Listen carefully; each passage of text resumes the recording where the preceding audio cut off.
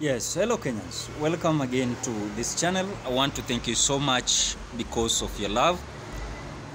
And again, I'm so grateful because of your continuity to support this channel. William Samoei Ruto's UDA party is in ICU.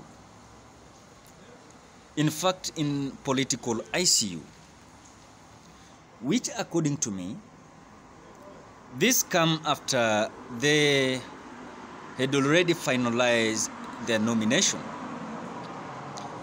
and the winning candidates have already received their nomination ticket. But the truth to be said is that UDA party is facing a lot of challenge when it comes to these aspirants that were declared that they lost the nomination. I want to try to categorize the way now this thing is happening in UDA party that might land UDA party popularity to reduce the way they were having massive supporters and of course massive aspirants across the Republic of Kenya. What I want to say that I want to recommend that it is for the first time for UDA party to conduct nomination election, which according to me they have tried their best. But what is now bringing up UDA party in ICU is that now it seems like these aspirants that lost the nomination, they are threatening UDA party that if UDA party will not take action to their claims and issues when it comes to rigging election, that they're going to decamp UDA party. Of course, some of them are declaring to go with an independent candidature, and some are declaring that they are not going to vie for any seat, but they are going to declare to support Azimio la Umoja. Number 3, some of them are declaring that they are ready to destroy and to ensure that they are going to use their resources to ensure that they damage UDA party. The issue comes after now these candidates and a number of candidates across the Republic of Kenya who are the candidates of UDA party when it comes to the nomination election. They're claiming that they were rigged out when it comes to this nomination. And I want to say that this nomination issue of rigging has come out in different counties across the Republic of Kenya. Starting with Kiambu County, Jago is claiming that he was rigged out. Specifically speaking, that even his name was not clearly placed when it comes to the ballots. That even his photo was not simplifying, and even the voters were struggling to identify him. Number 2 is that in Bomet, they are claiming that also there was rigging, Bomet County.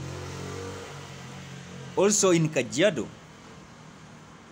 Tobiko, I think, also is claiming and bringing a lot of problem, threatening to run with an independent candidature. There are those also in Tharaka Nithi, there are those in Nairobi County, people like Jaguar, so many people.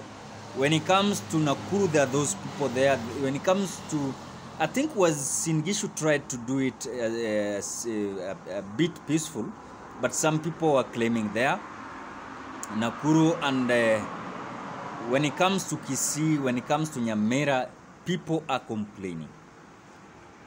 But Kenyans, what are the repercussions of this issue of rigging election? when it comes to UDA nomination. Number one, it has brought now a lot of mistrust and misunderstanding between these aspirants that has lost the nomination election in the UDA party, now claiming that UDA party is not a party to deal with.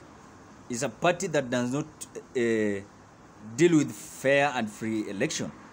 That the election was shambolic and shame. Number two, this party was so popular, and we must recognize this. But the issue that is coming critically is that now the aspirants that has been submitted with these tickets of nomination, they are now afraid to face this now their contestants when it comes to now they're going with independent candidature, of course. In case they were rigged out, is like these candidates going with independent, they are going to win election, which according to me is gonna be and is going to be shame, of course, to UDA master, that is William Ruto, and of course the UDA brigade, and of course Kenya Kwanza Alliance. Number three, the popularity of UDA party is now coming down because now the aspirants that were claiming that they were rigged out, they are hitting UDA party seriously, adding mileage to Azimio la Umoja. I don't want to be biased. I want to say whatever I think, and whatever the way I've understood, and I have seen these nominations the way they have been done. But what next for William Ruto is to ensure that how is he going now to bring these all candidates together, which according to me other candidates have declined, that they are not going to understand or speak or to have a consultative meeting with the UDA party. And of course this is something that is going to bring division, wrangles between UDA party. And of course they are going to face it now, because candidates that now are declaring to go with independent, they are likely to win, which according to me it is possible. Many candidates with independent has been winning these elections since 2013 and 2017, so it is not something that is new. So what are our expectations, Kenyans, when it comes to after UDA nomination? They must ensure that these aspirants that is claiming to be rigged out, they must listen to them, bring them on board, and explain to them what are the issue or what next for them. Or if then there's something opposition that they can be fit on, it means that they can maintain them and to move forward. But when it comes to their allegation and when it comes to the issue and the ideologies, it is putting UDA party in ICU. Kenyans, what are your intake? Do you have opinion and reasons? Drop it at the comment section below so that we can compare and see if UDA is really in ICU. So otherwise, thank you so much because of watching this video. For those who are visitors, subscribe. For those who are return subscribers, thank you so much. God bless you. Continue liking, sharing, and commenting. You are doing a great job in this channel, and I'm saying thank you so much because of your love. I'm feeling that love, and I'm so much grateful. So thank you so much. God bless you. Till next time. Bye-bye.